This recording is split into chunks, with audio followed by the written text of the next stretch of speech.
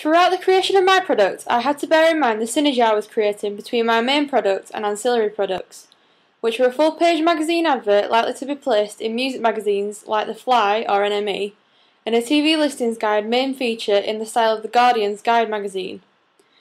The combination of the products helps to promote the brand Inside and Unsigned, which is my fictional series that I made the drama Bromance to be a part of. Institutions use advertising and feature spreads as a mode of address and promotion to their target entity for the main product. For example, the Saturday's record label used the band's logo on the band's album as well, the title sequence for their documentary and also for the documentary advert, thus promoting their brand. I used the Drama's logo on my advert after lifting it from the album cover, and I could have promoted this brand better by also using the same logo somewhere in the double page spread, maybe by showing the album cover there and also within the documentary at the crossover from part 1 to part 2.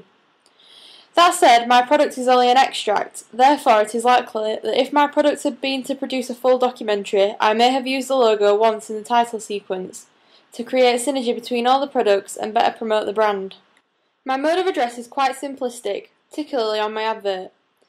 A plain white background with black text provides an ideal backdrop for the photography of the band, which is gradient mapped from black to different primary colours. This connotes, Roland Barthes, that whilst other music is generic, represented by the black and white, the bands featured in the photography are unique and different and break away from the generic perceptions of the music industry nowadays. By also choosing colours which are a mix of masculine and feminine, I have delivered a universal mode of address to both genders within my targeted age range.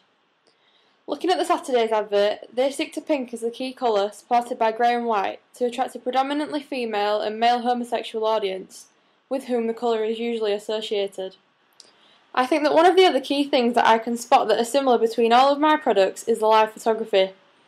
The imagery on my ancillary products are the same, so the audience can recognise a double-page spread feature after seeing the advert in a magazine. This could act as a pull of attention, making them read the main feature to get a flavour for the series.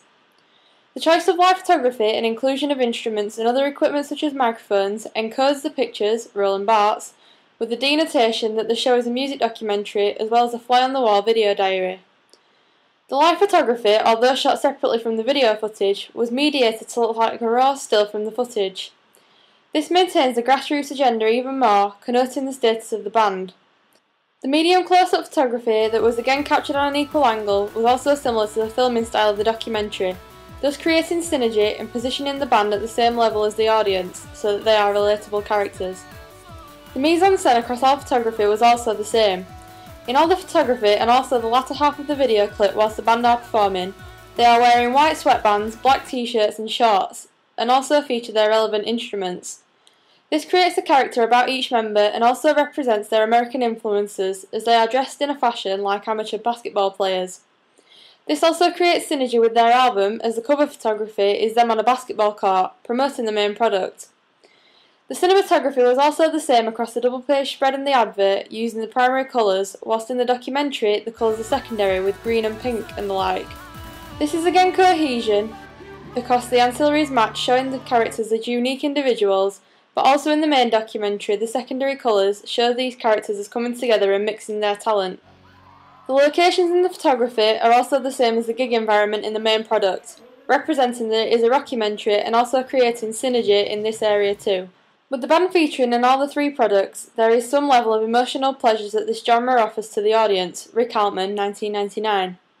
The band may get the hearts of the ladies in my audience racing as they see them as ideal partners, Carl Rogers in 1980, thus connecting on an emotional level. The males may also connect with the bands on an emotional level, seeing them as ideal selves, again Rogers in 1980, relating to the band's mindset within the live photography. I have also created synergy between my main product and double page spread through the use of the same Rockwell font for the on-screen captions and headline respectively. This shows the use of a consistent house style between the two. I think I could have bettered the overall synergy by using the same font on the advert as well, however the advert asked for a cleaner cut font to match with the band's logo. The synergy between that and the main product, however, was maintained through the inclusion of character imagery in both the advert and the documentary. The text in the double page spread has the same preferred meaning, hall and parking, 1980s, as the documentary has in its hate agenda towards reality television. This again creates synergy between the two products whilst giving a pragmatic synopsis of the main topic of the documentary, a convention of TV listings features. I also feature filming information and the inspiration for the series to again reflect the writing style of real-life documentary articles. I felt that the Guardian guys' left-wing ethos and indie attitude was appropriate for my band, as they are also left-wing with regards to the attitude, refusing to comply with the conventions of the media to music industry.